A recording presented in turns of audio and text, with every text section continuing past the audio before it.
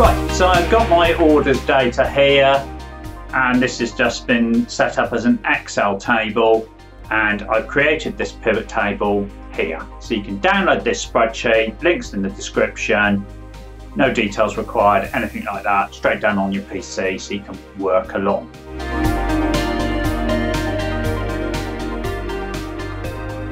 Now we want to go into pivot table styles. So in the design tab, if you're in the pivot table, you can click down and you can pick a style, and you can hover over these and just see them sort of populating what they might look like. Now I'm going to pick this one at the moment because I've got various subtotals and things, and having these extra lines in there is quite useful, I think. So I'm going to pick that one. So get your pivot table style and you're already looking like a great little report now.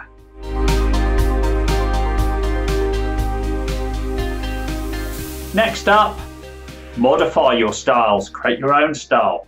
So we go back on the design. I'm just going to pin that for the time being.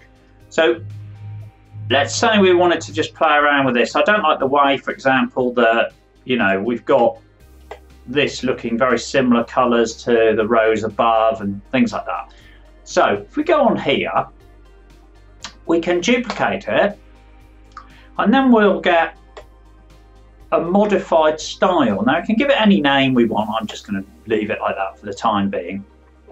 And let's just alter a couple of things. So the header row, for example, we can format, do anything like this. So I'm just going to make that one shade darker, and we'll make sure the font's white, and it is. So that's that. And then we've clicked OK, but nothing's changed, you might think. And that's because it's up here as a new custom style. So this was the one I designed before, which you can see there. But let's just leave it on this one for the time being, because there's a few other things I changed. You can then modify this to your heart's content and just keep saving it. So as well as the header row, for example, I did the row subheading, which again I filled by making just a bit darker. So I applied that. That gave me a slightly different heading here to break it out from those subtotals, so that's good. Other things you might like to do, grand total row, for example.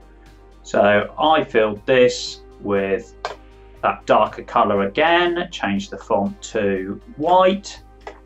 OK, that. So when you go to the bottom, you'll see it's like that. So already looking a lot better. And then this filter being white, again, not happy with that. I'll modify that. Report filter labels. So the font at the moment is dark. Do that again. We'll just match this to the rest. We'll do that.